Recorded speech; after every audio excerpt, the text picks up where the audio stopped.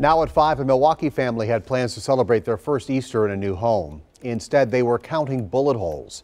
Taylor Lumpkin joins us live outside the home that was fired on dozens of times. Taylor? Steve, this is what the home currently looks like, with dozens of bullet holes just like this one riddled throughout the house, marked with red tape. And we're told this all happened because of an argument. People should just put the guns down, honestly. James Cooper and his younger brother just moved into this home on Friday near the corner of 28th and Brown.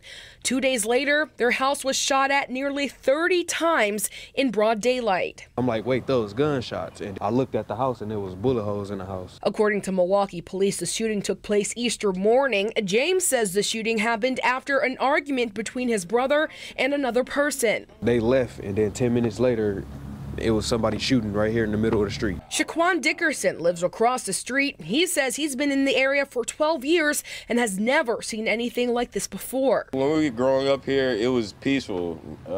Kids would be out in the communities outside. I'm tired of the shootings, to be honest. There's no point. You know, life lost is nothing gained, you know. Thankfully, no one was hurt. But Walter Love, the landlord of the home, says he's fed up with the violence and wants city officials to do more to stop it. Our city is being overran by people who don't feel like the law applies to them.